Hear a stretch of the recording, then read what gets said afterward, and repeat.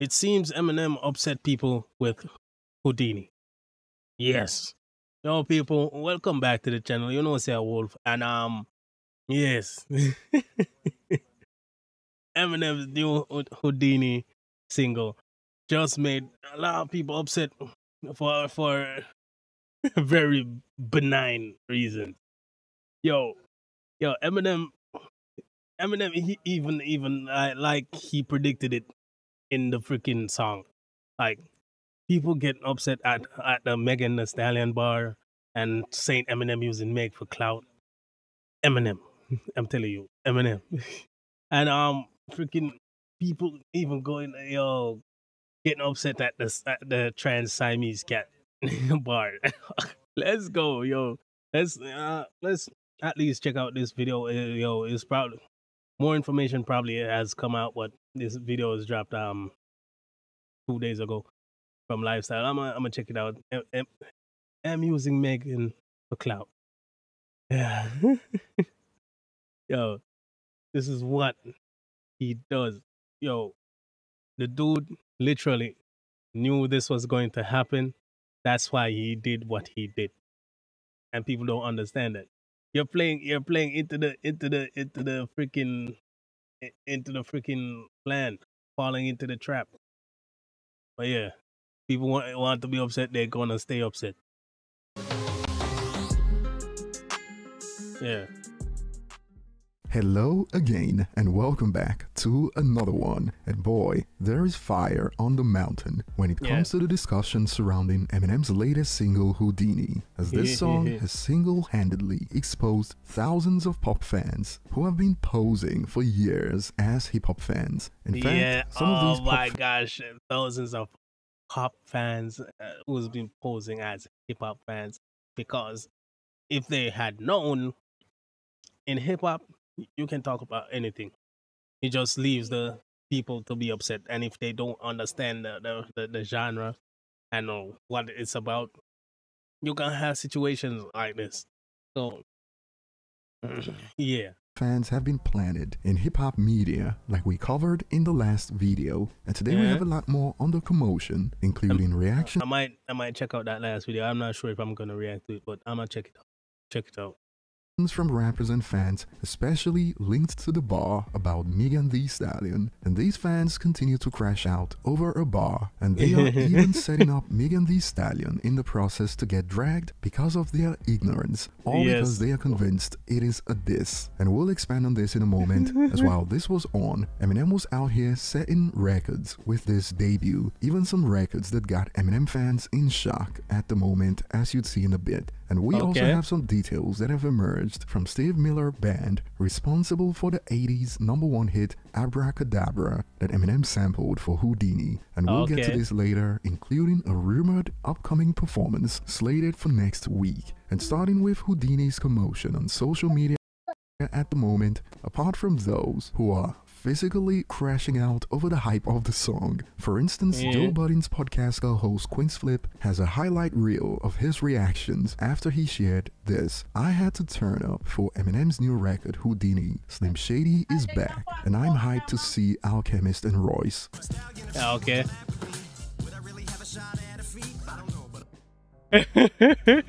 Bro. What the hell? Dude. Let's go! And we yo. He doing reactions differently, bro. He doing reactions differently. Oh, he literally bringing in the props, bro. And yes, I give him props, but yeah, he making it entertaining for his audience. And a lot of reactors do it different ways, you know. I want to be more expressive, but my environment is not very conducive of that. So right now, I have to make do with what I got until better comes, you know? Yeah. Well, let's continue. We got pop fans crashing out on social media simultaneously over the bar because they are convinced it is a diss. Is that video right there? It is a lot of cringe incoming. You've been warned, but stick around as it gets better. And for starters, they've been going off as this went viral in response to Eminem's bar about Megan. When they ish ain't popping, they use Megan for marketing. And for some context, over 32,000 users saw this post and tapped the like button. Oh, but it gets even more hilarious, up to the point that even Ice Cube Jr. had to post about the commotion, which we'll get to in a moment, but more about Eminem using Megan for numbers. Every time I get mentioned, one of y'all bum dudes get 24 hours of attention. And boy, over 22,000 users saw this, tapped the like button, and yelled, "Get him, sis!" And seen us. Yo, these people. Yo, Eminem predated the internet era, the pre-YouTube era. So right now, all of this is just noise right here. All of this is just noise because they're not looking at the fact that dude didn't even need to say that. He said it because he know that this entire reaction is what he was going for. But I didn't know that people were out here willing to bite the bait so viciously, so freaking hungry for bait. I'm telling you, because he literally did that to you. Thousands of these pop fans. And about numbers, no. You ain't gonna talk numbers against Eminem with Meg Thee Stallion. Let's just be honest. First of all, think Eminem was dissing Megan, and secondly, believe Eminem is using her to boost his career. This has got those who know better bamboozled at the moment, and this response that includes a wild bar went viral. This is proof we all live on different planets, and arguing with people is futile. 22,000 people believe Eminem needs Meg Thee Stallion for clout. Meg would put a hole in her other foot just to get half of Eminem's numbers. Hey yo, hey yo, and for some yo, that's facts, bro. That's facts. What? No, that. Yo, he didn't have to be so savage, bro. Put a hole in her other foot to get the number that Eminem, to get Eminem's type of numbers. Context. Eminem's last album dropped in 2020, but IFPI's reports for 2021, 2022, and 2023 showed that without no new studio album, Eminem remained the second biggest rapper in the world in those years. They pretty much set up Megan Thee Stallion to get dragged due to ignorance, as this also went viral in response to the commotion. Quote, Eminem mentioned Megan for the numbers, and as you can see, even before the numbers updated, they are in a different class when it comes to monthly listeners. And Ice Cube 66.8 million and 25.9 million. Who needs who here? Who using who here? Yo, you see? Jr. Can't believe it. He posted this on Twitter. Stan accounts mad at the man who gave them a name. Glorious. Long live the Billy Goat. And apart from the conversation that Eminem is using Megan Thee Stallion for clout, we also got Twitter accounts attacking black men. All because they are ignorant about how hip-hop bars work. Check this out. When the hell did this become a freaking race issue, bro? Attacking black man for what? Let me read that back just a little bit. Can you hear that sentence again? All because they are ignorant about how. We also got Twitter accounts attacking black men. All because they are ignorant about how hip-hop bars work. Check this out. This white man felt comfortable disrespecting a female rapper, and male hip-hop heads stood next to him while he did. Useless. And as you can see, some of these users. I'm not a hip hop head. I just like good entertainment. That hip hop falls into that sometimes, you know, and that's why I react to all forms of entertainment that I might find interesting, you know. But this is entertainment in and of itself. I'm telling you, are using this as an excuse to take digs at black men from the United States. I don't get it, because why are the males responsible for Megan Thee Stallion, especially when she wasn't even dissed, and also she's not signed to any of them or their relative. These are the real misogynists because they view her as weaker because she's female. Like, why does she need? Yo, flip it back on them. Flip their argument. Yo, how can she be strong and independent female that don't need no man? If she freaking if every time a situation happens with a female, they go and ask, where were the men? Where were the men? Like, it doesn't have to be a man of a particular color. They just, yeah, where were the men? So you see, you know that your argument is flawed, but you only use it when it benefits you. Or whenever someone flips it on you, you freaking crumble. But then it makes sense, and then they're gonna shout, so all sorts of buzzwords, you know? Male hip hop heads for anything to begin with, but it wasn't just the men getting dragged, as due to Megan's beef with Nicki Minaj, this blew up. A white What? man rapping about shooting a black woman, and Barbs think it is funny. Now we got a new one. Apparently, Eminem was rapping about shooting Megan Thee Stallion, and it didn't take long for this user to get exposed, as some pulled up receipts that showed they found Nicki's arrest video hilarious, a real-life incident that just happened. And the user that pulled up the receipt added, and as expected, here you are, laughing at white policemen arresting a black woman in a foreign country. Dare I say, what is happening now is y'all calmer, laughing my bum off.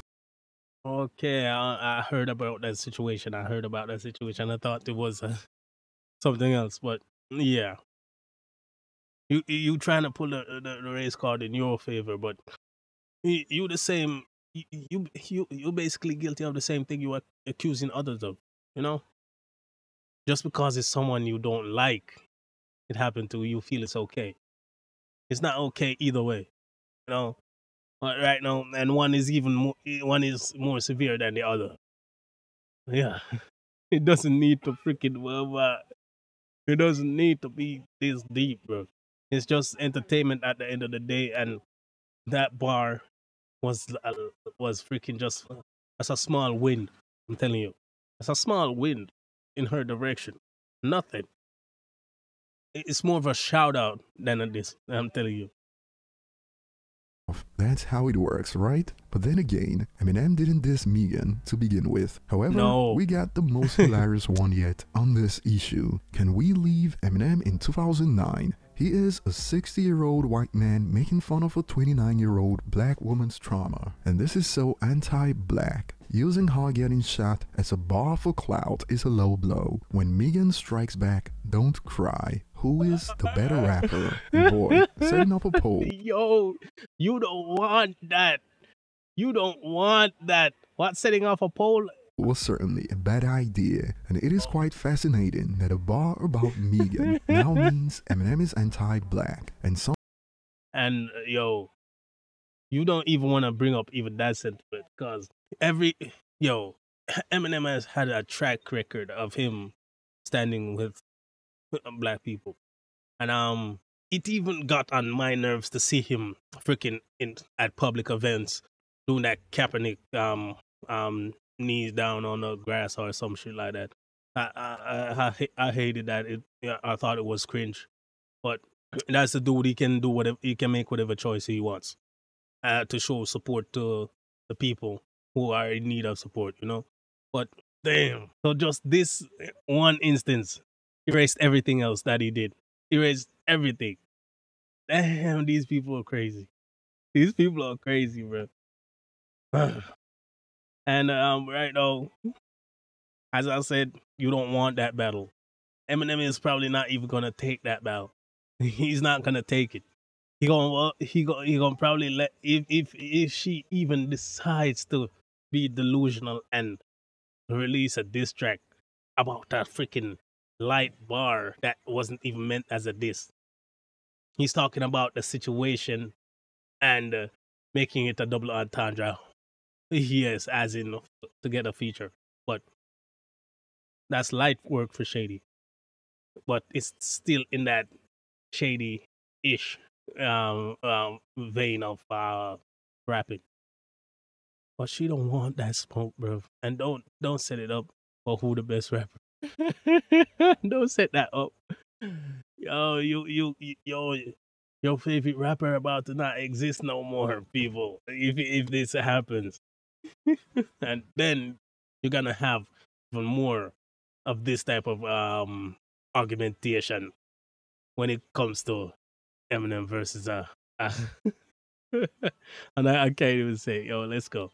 Some are confused. All the stuff rappers rap about, this is where y'all draw the line, selective outrage. And before we get to some of the debut records for Houdini so far, check this out from TDE's Punch. I like M's new song. It is classic Slim Shady for sure. And some took it up a notch, one that's bound to spark heated debates. Eminem just casually dropped his best song in a decade. Certainly the best video, in my opinion. And DJ Head is also feeling it. I like the M song. And from Math Hoffer, new Eminem joint is very nostalgic. He got a few bars in there. That's crazy. How y'all feel about it? And perhaps this is a reach, because Eminem didn't diss Megan. That was just a bar. But check this out, that goes back to when Megan Thee Stallion rapped. I feel like Mariah Carey got these dudes so obsessed, and this take blew up on Twitter. Megan Thee Stallion used lyrics from a song shot at M, but M made a bar with her issue of being shot on the leg, and y'all going wild saying Eminem is always going at people. Y'all should shut the F up. Y'all were hyping Megan when she made that bum bar. Eminem.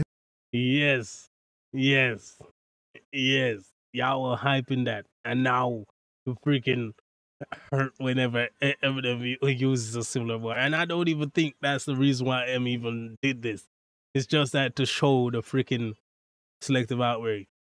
M sees everything, laughing and loudly crying emojis. And this is aimed at those who believe Eminem is attacking her unprovoked. And we got perhaps the worst ratio. So it might be. So it might be. Well, we do know Eminem sees everything, you know. Yet, in response to this, I don't even like Meg anymore, but Eminem is so hateful and weird to women, always throwing shots at females, but I've never seen him go toe-to-toe with a man. Weird bum. What? And it is wild, because people see equality as hate, because last I checked, Eminem doesn't discriminate when it comes to his wordplay, male or female. And mind you, Eminem... Yo, I remember earlier this year, it was freaking him dissing freaking Benzino, causing the dude to break down our freaking podcast and all of that stuff, crying and everything. Yo, I know. Yeah, granted, he didn't respond to the final diss, but yeah, it seems that it was probably because he was busy working on the album. But yeah, he didn't want to give Benzino any more attention. But whoever decides that, if that makes it M's loss or not, well, that's your opinion. And I think you're off the wrong opinion. But Eminem doesn't need anyone to cape for him. He just decided it wasn't worth his time. Whether that made him look soft or not, it just depends on who you're talking to. Eminem just went at the hip-hop pioneer Melly Mel just a few months ago, and mind you, this is the same crowd that will tell you Eminem fans aren't hip-hop fans and only white people listen to Eminem. But imagine thinking you're a hip-hop fan and you still don't know that Eminem's bars are rated E for everyone by the ESRB. And users are in shock. Never seen M go toe-to-toe with a man. These non-rap fans expose themselves every single day. And check this out. What is an Eminem album or single without some controversy? We are back, ladies and gentlemen. Yes, and speaking on the numbers, boy, even Eminem fans who follow... And he even talked about it in the freaking song. He's a walking parental advisory. As in, back in the day when the freaking... when the government bodies were freaking putting age ratings on his freaking music so that younger people couldn't listen it. That is a freaking professional level canceling, and the dude is as big as he is right now. What the hell do you think you can do? I'll tell you. The numbers are shocked right now by Houdini because it smashed Godzilla's debut record across platforms, as it debuted with 13.5 million views on YouTube and was the number one hip-hop song in the world on Spotify, and number 3 all genres with 7.85 million streams, which is also higher than Godzilla's debut on Spotify. And those who know better find this exceptional, exceeding my expectations. This is a win. And check this out, Eminem earns his biggest ever streaming debut on global Spotify with Houdini, 7.85 million plays, which just shows what some promo. Yo, I had this song on repeat when it just came out, bro. If you haven't seen my reaction, go check it out. Yeah. You see this song from him, it was so freaking crazy, so catchy. It freaking it's stuck in my head, bro. It's stuck in my head. Can do compared to the surprise strategy. And on YouTube, only Killshot opened with more views when it comes to Eminem's record on the platform. And while Megan Thee Stallion fans who don't know better are still taking credit, some have dropped a reminder. Thank you, Megan. Yet she's in a song with Glorilla and Cardi B, released at the same time by the way, and still couldn't outnumber M. The song this user is talking about, released on the same day as Houdini. It didn't crack Spotify's Global 200. Meanwhile, Dua Lipa's Houdini just re-entered the Global 200 at 198. And upon seeing the numbers, this blew up. Y'all gonna learn that all that hate don't work with Eminem, LOL. He gonna do numbers. And before we get to Steve Miller, Yo, I didn't think he was gonna bring up that new song that Glorilla, Cardi B, and Meg the Stallion have. Because I didn't think he had the date on it, but yeah, apparently he does. Because when I heard about that songs dropping, Houdini, Eminem drop on the same day as that song and blew it out the water. band's message to Eminem over the sample Abracadabra, we are now hearing about a performance slated for a few days, perhaps due to a slip-up from Eminem associate Mr. Porter, who reacted to an IG post about the lyrics breakdown of Houdini with "Please do the rest of the song, laughing and fire emojis. I gotta learn this by Monday, laughing emojis, way easier to follow." And word on the street is that there's a performance next week for an event in Detroit, and we got a message to Eminem from Steve Miller Band, and it goes, "Hey M, there's a long chain of stories, poetry, lyrics, and musical roots that have crossed cultures and generations, inspiring the whole world for hundreds of years. And in all those lines of thought, music and rhythm, there are special artists who take it all in and create new original ideas from their own feelings and experiences. You are one of those timeless originators building something new